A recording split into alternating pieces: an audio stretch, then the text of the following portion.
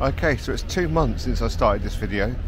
We're now in October, and I'm hopefully get this video out before the weekend. It's a Tuesday, and I'm probably going to try and get it out for tomorrow. And it's about the RPX 25 and developing an FX39. And the problem I've got is I think I've either overdeveloped it or got the wrong development times for it. And I'm going to put up one of the negatives now as a negative, so you can see just how dense and dark they are. I used the time on Massive Dev's chart. I got the dilution right. I used their timing, so I honestly don't know, but I wasn't used to having it that dark. So if you've got any ideas, is there a good developer for RPX 25? If you could let me know about that, would be great. Anyway, enjoy the rest of the video. So hi and welcome back. I'm back in London by HMS Belfast again. And I've just been to Mr. Cad to get some film, and I walked in and the first thing they said to me was, we've only got one type of colour film. And I said, well, that's alright, I've come in for black and white. I've got no black and white at home, I need to order some more, and I ended up going with some Rode RPX 25. I've used it once before and I quite like it, but when I would use it the first time I didn't have the knowledge and techniques I have now with developing and scanning, so be interested to see just how well it works out. And let me just turn the camera around. So the plan is today, after I've done the work, I've got a few hours left in the city, so I'm going to go off somewhere. I'm looking at somewhere near Barking. I'm not sure yet. We'll see what happens and take some shots. But the problem is it's quite overcast, doesn't really suit this type of film, but we'll have a go anyway. And again, it could take another couple of weeks before I get through this film, and by the time you see this, we'd have had the Bedford River Festival, and that's tomorrow, and I've got colour film for that. I've got other friends that are coming down, the photographers, and yeah, we're just going to have a couple of days out at the River Festival, which is quite a big event actually in comparison to the size of the town it actually is. So anyway, I'll get on. Okay, another windy day again, out and about. Left things a bit late today. I'm actually in Barking, Riverside. This is a new development.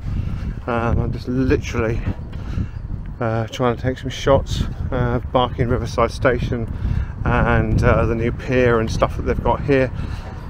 But it's kind of like fell on its face a bit because I've only got some RPX 25 and it's now getting quite late. I know it's only, I say quite late, it's only about 6 o'clock, but the problem I've got is it's really overcast. I mean, overcast to the point of like, this isn't the right type of conditions for it. So that's what I'm doing, and I'm just thinking I might try and get a couple of shots, and that's it. That's the problem when you come to do these types of things, when you don't know what the light's going to be like. But it's still fun anyway to be out and about and looking at new places. And I'm going to try and find the Uber pier where the boats go from, and then I'm going to walk back to the railway station or the overground station and go back, and I'll show you a few other shots in a second. So I don't know how we're going to hear this with the wind noise, but this is going to be one huge development when it's finished. And seeing the houses, there's a huge comprehensive school just by the railway station which you can't actually see, but I can see this in a few years time being an amazing place to live, and I can see why it's been developed, and they reckon it's going to take quite a few years to get everything done. But the other videos I've seen it were from years ago, and the place had any development at all, and this is before the railway station and the comprehensive school was built. So yeah, it's kind of interesting to do this, and I saw it on other people's videos and thought I want to come here before it gets overly finished, as it were. As I say, it's quite dark, and for 25 ISO film I don't think it's going to work, but we'll try and get a few shots anyway before I head back. Let's have a look.